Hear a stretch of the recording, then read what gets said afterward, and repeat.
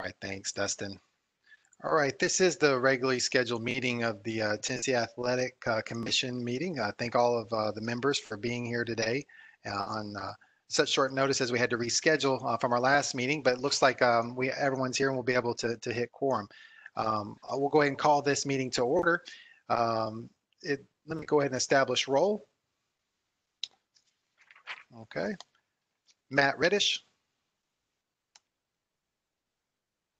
Present. All right, great. Christy Halbert.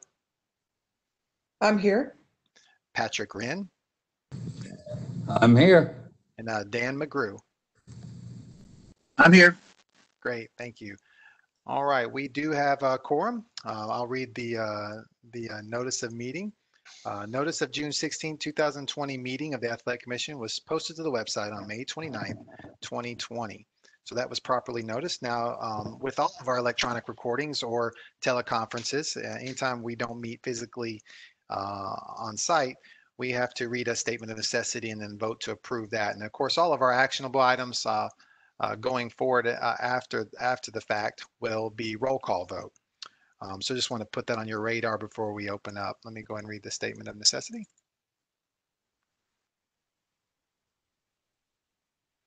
All right, according to TCA 844-108B2, if a physical quorum is not present at the location of a meeting of a governing body, the governing body must file such determination of necessity, including the recitation of the facts and circumstances on which it was based, with the Office of Secretary of State no later than 2 working days after the meeting.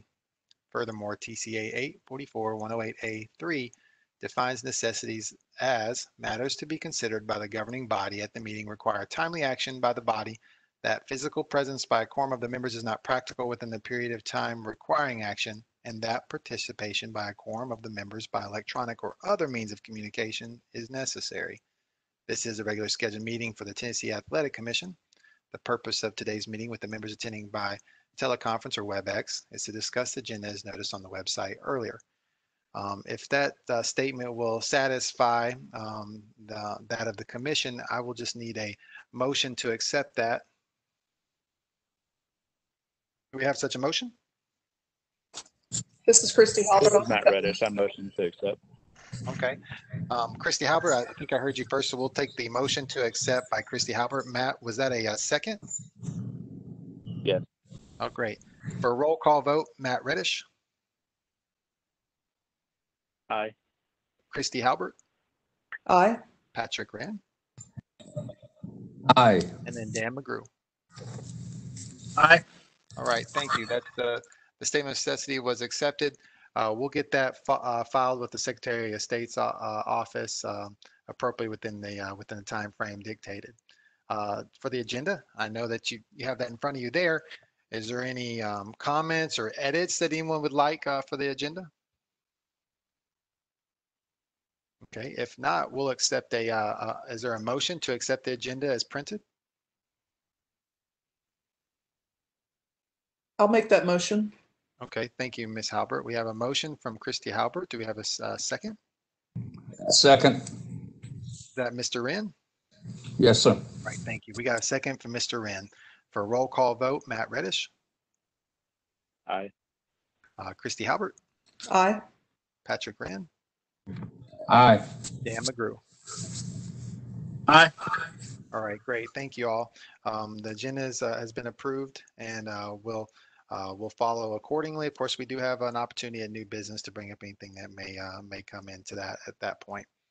Before we begin, Mr. Compton, Toby Compton, our assistant commissioner, he is on the phone, and would just like to address the board or the commission quickly, and he just had a few brief comments he'd like to make, and then kind of reintroduce himself. I know he's met most of you, but not everyone.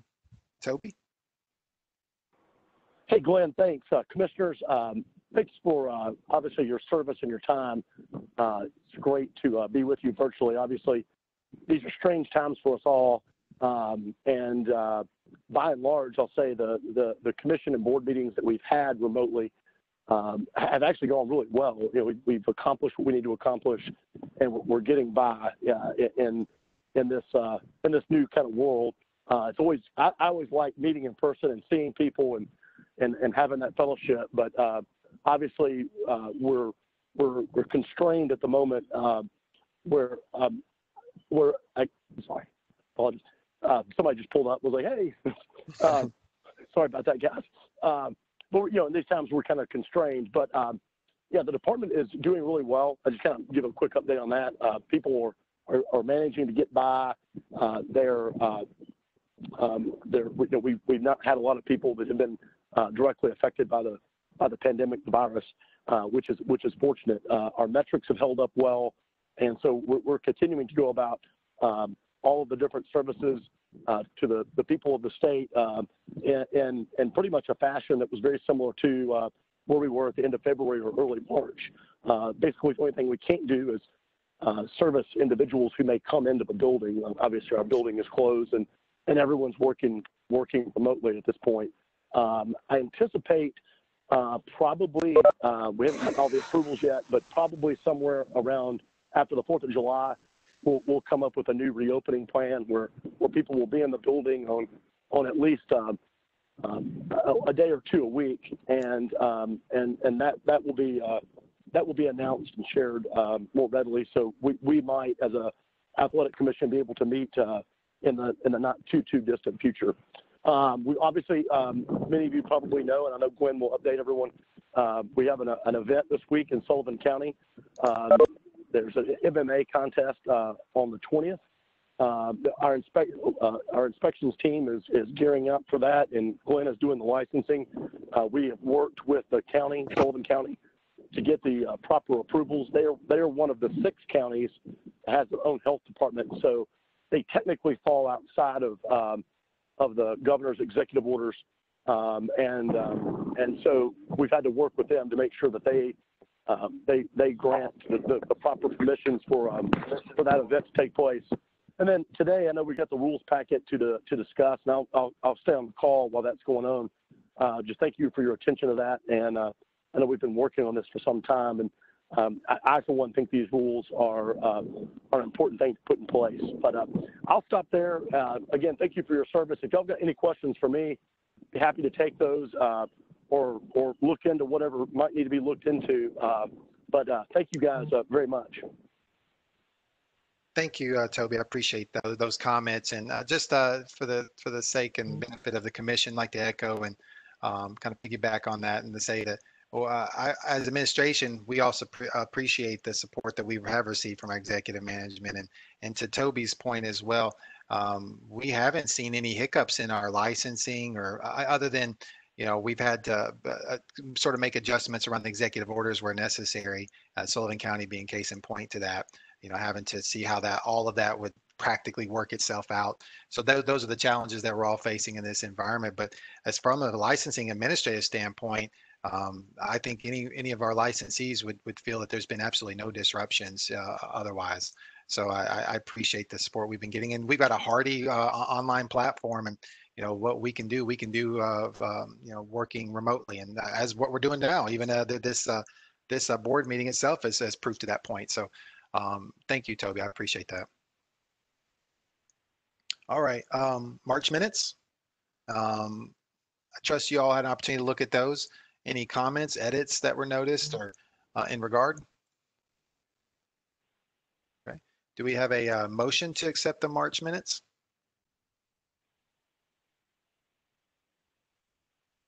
This is Matt I'll make a Reddish. motion. All right, thank you, Matt Reddish. We have a motion from Matt Reddish. Do we have a second?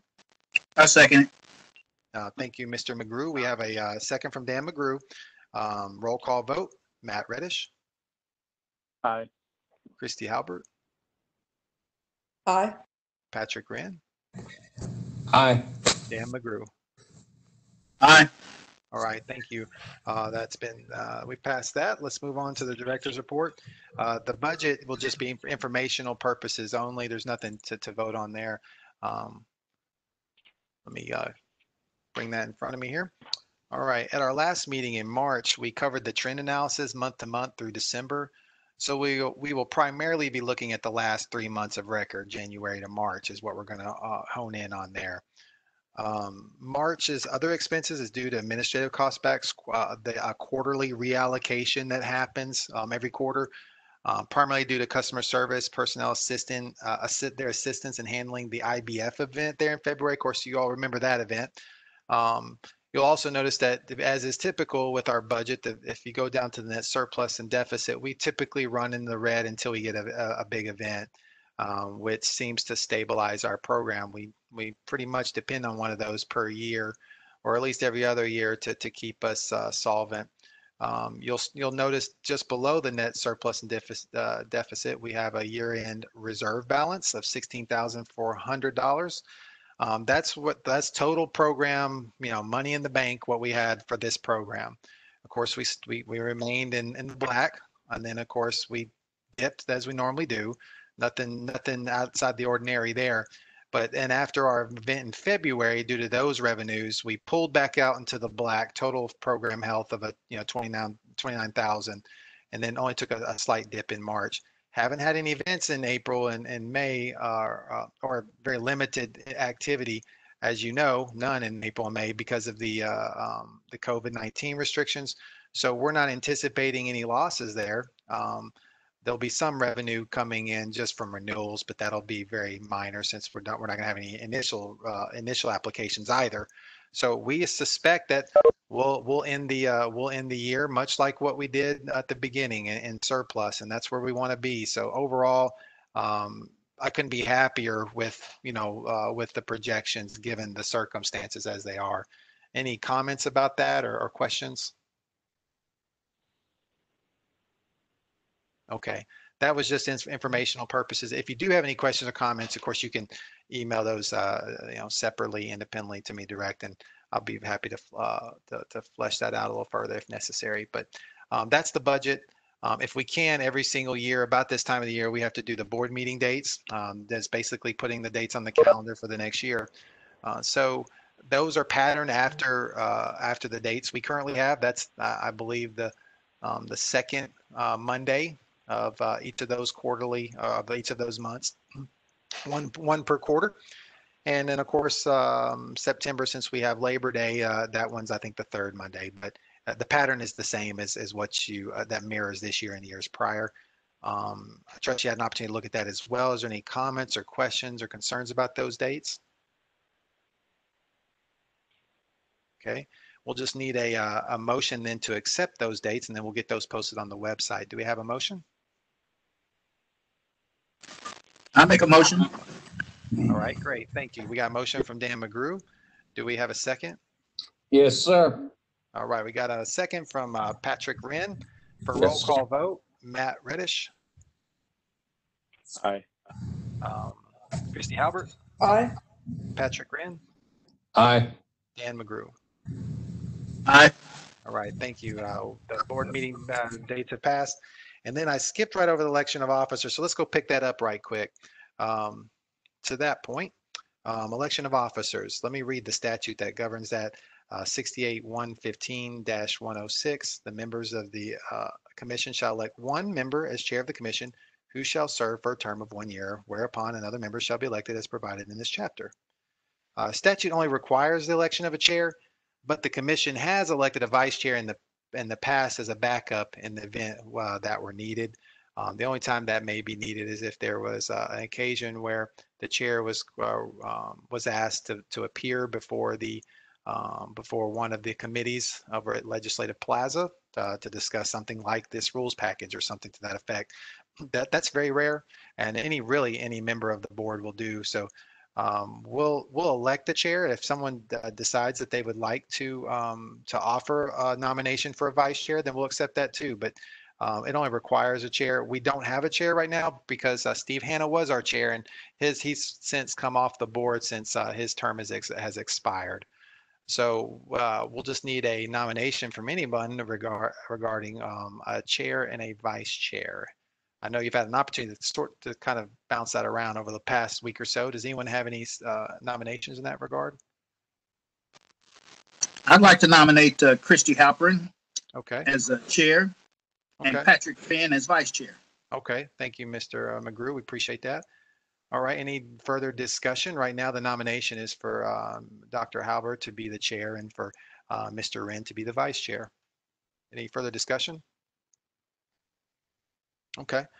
For roll call vote, Matt Reddish, Aye. Christy Halbert, Aye. Patrick Wren, Aye. Dan McGrew. Aye. All right, thank you. We just completed our election. It seems appropriate since this is seems to be the election year already. So we just got an early start on it. I guess this was the Iowa caucus, but we just jumped right past that and got right into it. So, Christy Halbert, thank you for being our chair, and Mr. Wren, thank you for serving as our vice chair. Yes, sir. All right. Now that we've got that out of the way, we'll move on to the legal report. Pam. Yes. Hello, everyone. This is Pam Spicer. As you can see, you've had an opportunity to review the legal report. There are only 2 matters on the report. I'll just briefly summarize. The first case, 2019-100821, just involves a combatant who basically complained that scoring was incorrectly scored by the judges.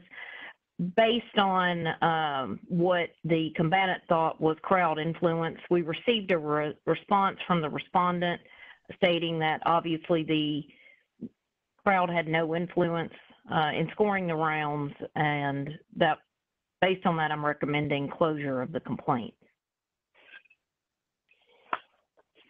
If there's no questions on number 1, I'll go to number 2. And then, of course, I would need a motion and a roll call vote to accept the legal report. As far as number 2, that's 2020-01-6861. That involves the event that occurred in February of this year. Based on the fact that the commission was using the unified rules at the time, legal finds no violation and is recommending closure of that complaint as well. Any comments from our commission in regards to that legal report?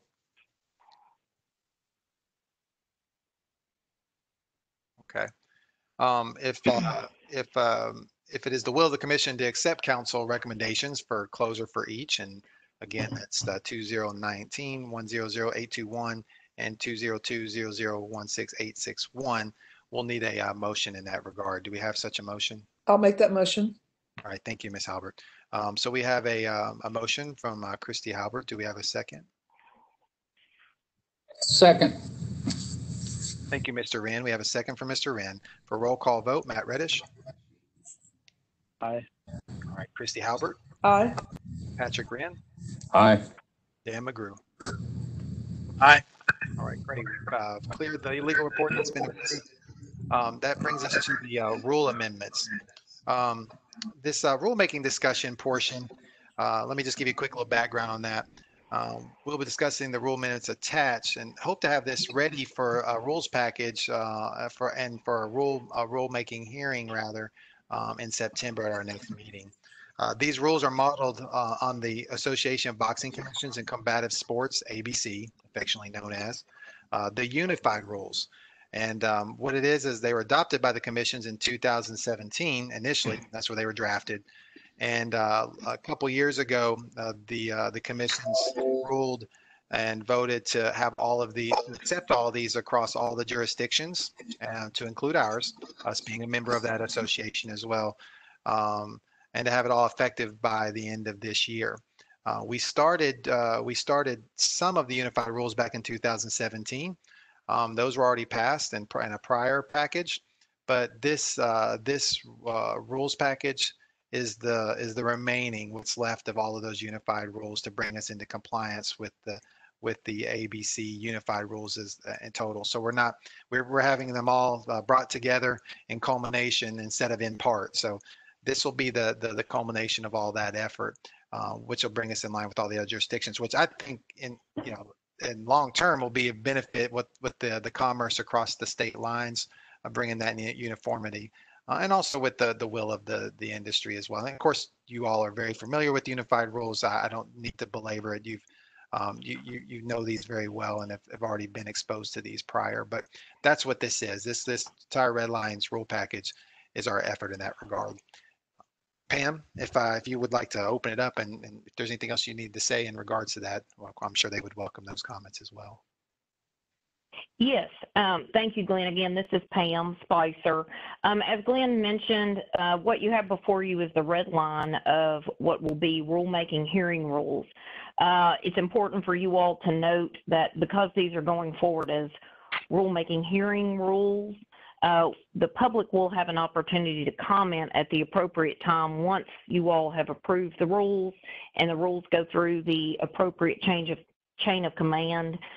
Just to let you all know, there are several steps involved in that process, which involve internal approval, AG's office approval, governor's office approval, before they come back to you all in the form of a rulemaking hearing. You will vote to approve these rules today as drafted, and then they will start the longer process of being approved by everyone else and come back to you in the form of a rulemaking hearing where the public will be able to make comments on the rules. Assuming, as Glenn said, that all of that can be done and properly noticed, we will attempt to have the rulemaking hearing in September. If for some reason all the necessary approvals are not made in a timely fashion, then of course it would be December before we could have the rulemaking hearing. Also, as Glenn said, that was just my general explanation of how the rulemaking hearing will come to be. What I would like to do is obviously answer any questions or take any comments that you all have about the rules. I know that you've had an opportunity to review them, and these rules are basically bringing us in line with the unified rules for mixed martial arts and boxing. So you'll see two different chapters. There's obviously the professional boxing chapter, and then the kickboxing and mixed martial arts chapters.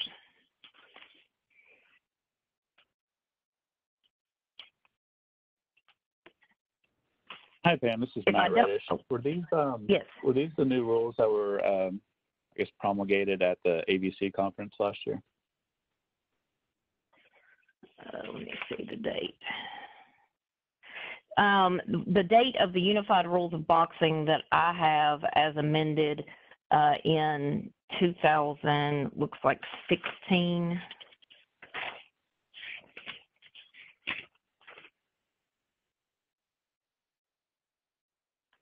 Glenn, is that correct?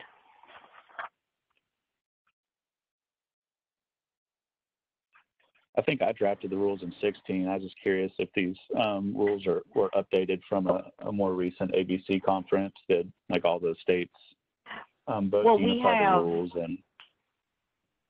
Right. We have the Unified Rules of Mixed Martial Arts were amended in July 2019. The National Association. Is that what you're referring to? Right. I was just asking if Yes. that's where these rules came from. Yes, I'm sorry, yes. We had a rules packet previously, our rules packet, but it did not include all of the changes to the unified rules.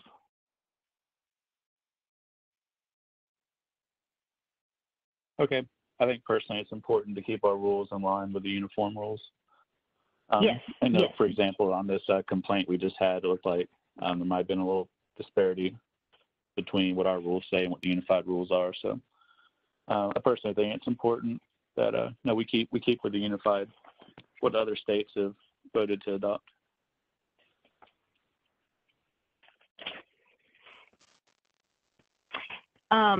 And I'll generally go through the boxing changes. Obviously, you can see from the red line, obviously anything in red is what's been taken out. Anything in blue that you see is an addition. Generally speaking, related to the seconds, we are revising that from 3 to 5. We are removing the standing 8 count. Removing the 3 knockdown rule.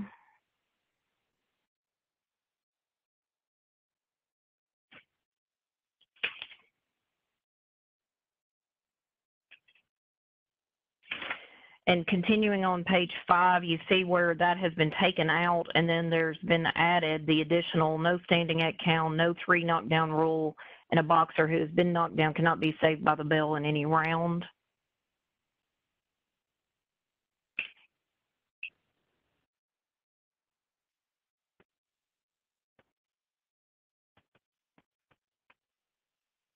Under foul-related injuries, we've also added some language about a fighter who's been hit with an accidental low blow must continue after a reasonable amount of time, but no more than 5 minutes or he or she will lose the fight.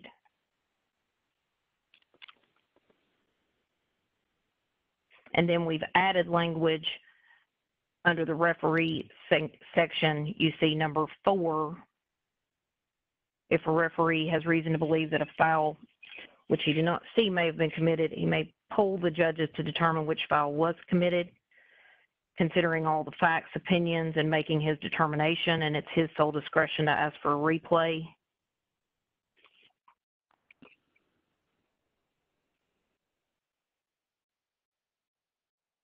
Under results of contest, this is really adding in language that we did not have, which will provide further explanation when we're looking at results of contests, and will help hopefully with the complaint process, inspections process, and kind of guide everyone in the appropriate way, which we did not have before.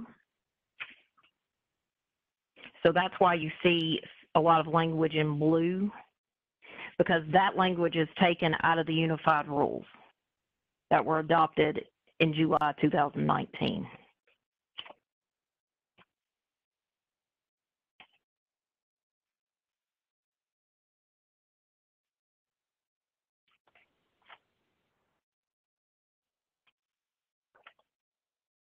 Does anybody have any comments so far? And if not, I'll continue, but I meant to stop before we started with the kickboxing mixed martial arts rules. I have a comment. Okay. Who is this? This is Dan McGrew. Okay. Just some of the how some things are worded on here. And one thing I think maybe left out, right before weight classifications, the paragraph right before that, talk about the no contest, forfeit, disqualification, technical draw, technical decisions. On number 8, forfeit, there was no explanation for that particular one. If that was something left out or on purpose. Or... You see what I'm talking about? I do. I'm comparing it to the unified rules now.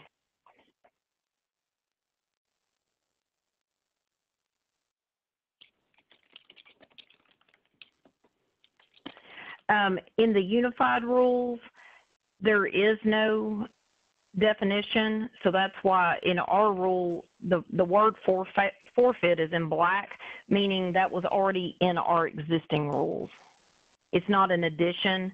Okay. It's as is in our current rules. And in the unified rules for MMA, there is no said definition. Okay. You also noticed. So like on, oh, go ahead. I'm sorry, go ahead. No, you're fine. I was just going to let you know if you in the unified rules, when under types of decisions, the unified rules provide more information than what we had. So for the types of decisions that had further explanation in the unified rules, we added that to our rules. Okay.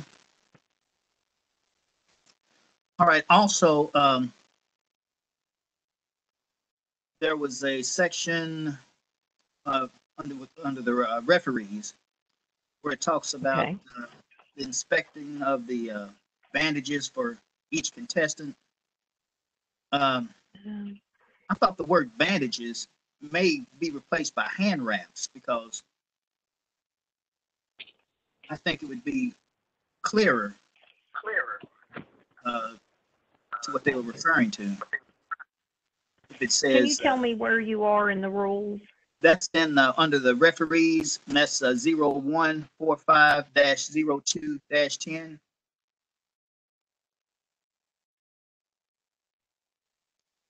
Zero 0145-02-10 referees.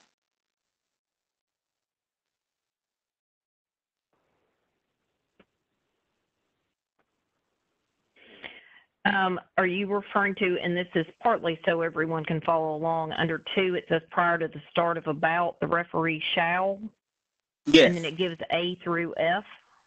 correct. And this is Okay, and then this is under B. Confirm that the commission. did you say representative- D? No, B. B is in boy. Oh, okay, sorry. So that is language that is not being changed. I mean, we can clearly discuss that. That's language as it currently stands. When I'm drafting the rules to give you all a full understanding of what's being changed, anything in black currently exists in the rule. But if this is something you all want to consider changing, we can amend that. I just think it would be clearer To say, to say hand wraps or wraps.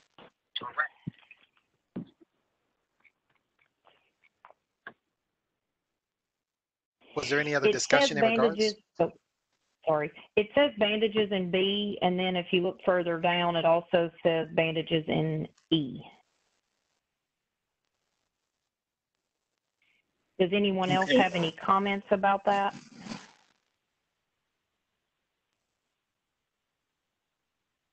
I don't have a comment about that in particular. I think maybe it might be something for a good rulemaking discussion for you to bring to us in the future, Pam.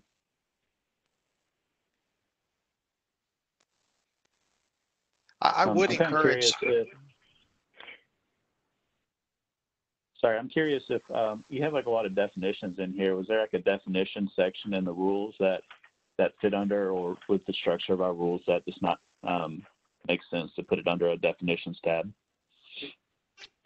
There's not a definitions tab. I assume you're referring to the section that talks about types of decisions, Right. results of the contest under point 11. Yes. That's where that is in our current rules. And before, like, for example, on physical tap out, we did not have a definition for that. So that's where it exists in the current rules. So instead of moving to a definition section, because this is where this was previously, we're just defining those terms as we've already had them.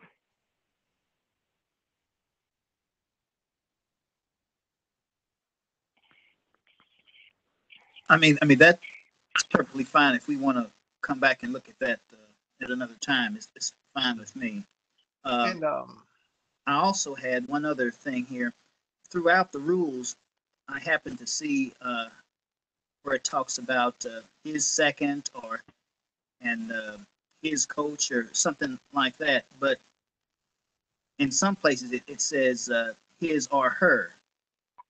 I know that we have female boxers and MMA, and I think that it should be kind of consistent where it talks about his or her, or maybe they could just use boxer. For instance, in Rule 01. Oh, excuse me. Go ahead. No, I see where you're saying that, like specifically under seconds. It Right. says to assist him between the rounds. I can make that more gender neutral. And that would not be considered a substantive change.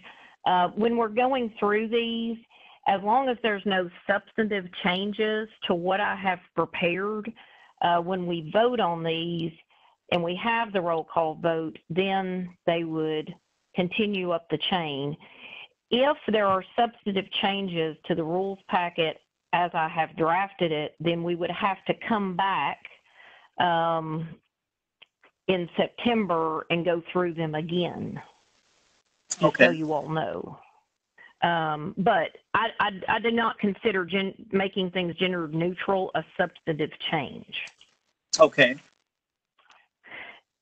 So that kind of goes back to the RAPS discussion, and I don't want to continue a discussion if it's not necessary, but if anyone else has any comments on that, I would need to kind of know that now, or are we tabling that to a separate rulemaking package? I wasn't really clear on that with the discussion. I think it may have been Matt Reddish that said something about tabling that. One just fiscal note that I'd like to make in regards to that is typically to move these through the chain that requires legal to participate in that, and oftentimes to advocate for that at the committees, and something that can get into a billable hour. I know before we've spent near $10,000 for a rules package, and you've seen our budget already. We're looking at about 27,000 total budget going into the next year, and so we're always looking for that big event to keep us afloat. So we'd like to do one rules package. I don't know that that the commission could afford multiple rules packages, floating at different timelines. So if there are changes that we feel strong about, then that might be something to consider. Or if we do feel strong about it, but we could wait till another year, that's fine too. But this will probably be our rules package after the fiscal year.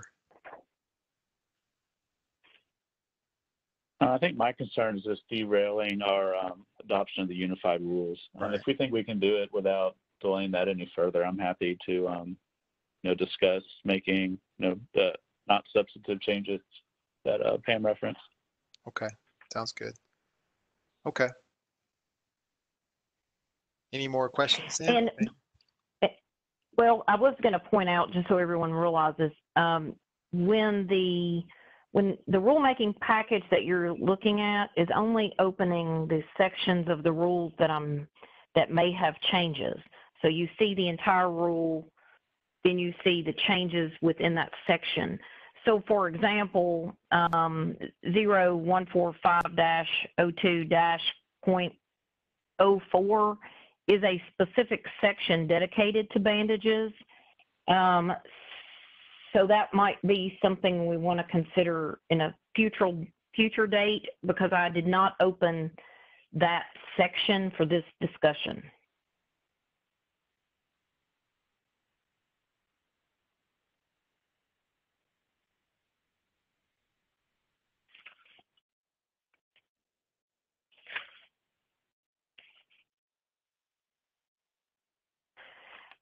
If there's no questions I'll pick up kind of where we left off. We kind of went through these definitions that we're adding. I know you all have looked at those. Then under weight classifications, I'm adding a sentence that discusses if a contestant misses the contracted weight and the two competitors are in different weight classes, the heavier opponent shall not exceed 5 pounds of the lower weight fighter. And then the only other addition is under apparel, to be consistent with the unified rules, which discusses female combatants wearing short sleeve shirts above the elbow or sleeveless form-fitting rash guards and sports bras. No loose fitting tops or breast protectors shall be allowed.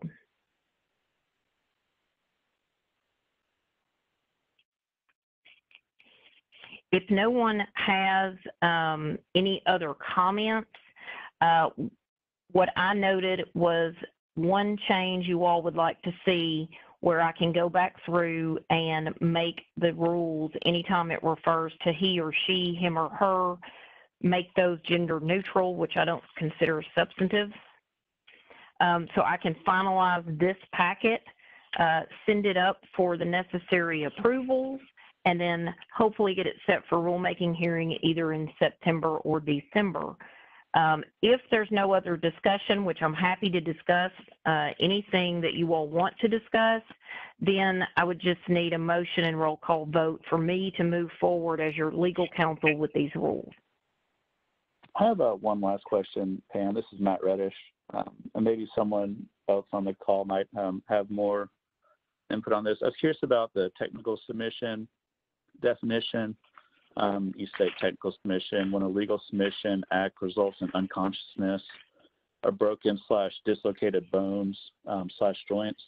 I think it's pretty common for fights to keep going with fighters who have broken a bone in their hand or in MMA, broken a bone in their foot, something like that.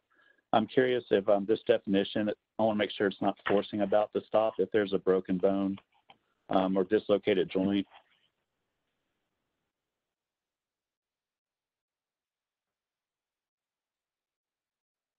And I'm happy to discuss that. Does anyone have anything to add on the technical submission? Under the unified rules, under types of decisions, it says submission by, and it gives the tap out definition, the verbal tap out, and the technical submission. So that information is taken from the unified rules. Okay, I think it's fine if you declare, I guess for reporting purposes, we say they won by technical submission because like an arm bar or something like that. I just want to make sure that, in your opinion, putting this definition in there wouldn't stop a bout due to a broken bone.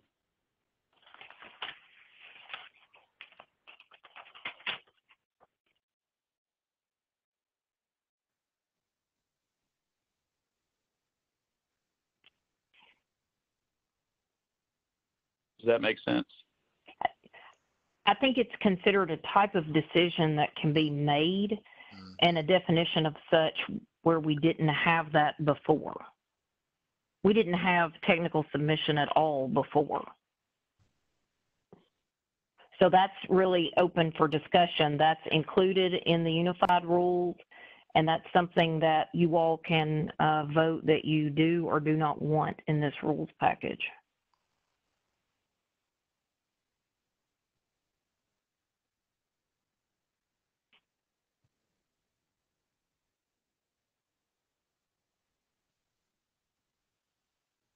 Does anyone have any thoughts on that?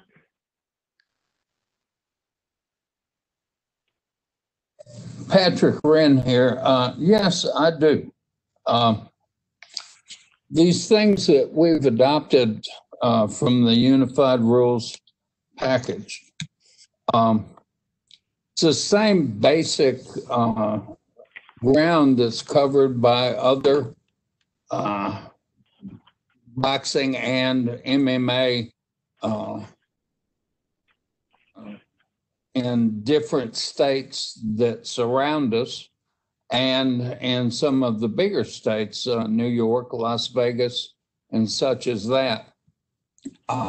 So far as a broken bone is, unless it would be something like a tibia or an arm that's just obviously broken. It's been my experience ever since MMA started in this state that we have a doctor there that's qualified to make that judgment. And it kind of takes it off of the judge's responsibility. And I just, I feel that what we've done by shadowing the unified rules of these other states is probably and legally one of the best options that we've got. Just figured I'd So I just pulled up the throw rule, that and in. it says a context of mixed martial arts may end. So since it says may, I don't think it would require it to end. So I guess I withdraw that comment. It looks like this would just, like a kind of said at the beginning, it might just be for reporting purposes.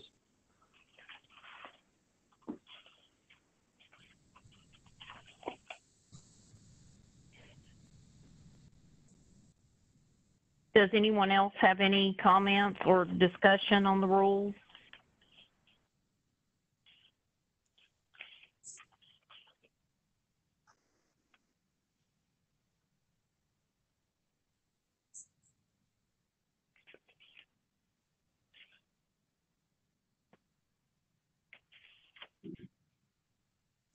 Do you need a motion, Pam? No, I have not heard anyone make a motion. If there's no other comments or requested changes other than the gender neutral request, then I would need a motion and a roll call vote. Do we have such a motion to adopt the current rules package to include those non-substantive gender neutral changes? Do we have such a motion? I'll make a motion. All right, thank you, Mr. McGrew. We have a motion from Dan McGrew. Do we have a second? I'll second it. We have a second from Christy Halbert. For a roll call vote, Matt Reddish, Aye. Christy Halbert, Aye. Patrick Wren, Aye. and Dan McGrew. Aye. All right, thank you all. This package will move on down the chain. Pam will get that going for us, and thank you, Pam, for unpacking that and for your work on this. I really appreciate that. Required her to take both Unified Rules MMA and boxing and to go line by line and to put this before us. So we appreciate your hard work and seeing this very important work accomplished and getting us into conformity with the rest of the jurisdictions around us. So thank you for that. Oh, no problem at all. Thank you all for having this discussion today. It's always helpful. And like Glenn said, I will move these up the chain, obviously as time allows and as quickly as possible, and circle back to you all hopefully at the September meeting. Okay, great. And we'll properly notice that rulemaking hearing too. If we don't run any snags along the way in the timeline, we'll notify the public both on our website, but also on through Notify as well for those that are signed up for that. So we'll get that out there and then have our rulemaking hearing. Thank you, Pam. Yes. All right. That's all we had on the agenda so far, except for the new business. Is there anything that the members would like to discuss? Okay. Well, I'd like to thank you all for moving things around. This got a different platform for us, but it looks like everyone adjusted nicely and it went smoothly. So I appreciate your accommodation and your flexibility. If there being no new business, we'll entertain a motion to adjourn. Do we have a motion? It's Matt Reddish. I motion to adjourn. All right, thank you, Mr. Reddish. We got a motion from Matt Reddish to adjourn. Do we have a second? I second. All right, thank you, Mr. Wren. We've got a second from Patrick Wren for roll call vote. Matt Reddish. Aye. Christy Halbert. Aye. Patrick Wren. Aye. Dan McGrew. Aye. All right, thank you all. We are adjourned. Have a lovely Thank you. day. Thank you. Thank you. Bye-bye.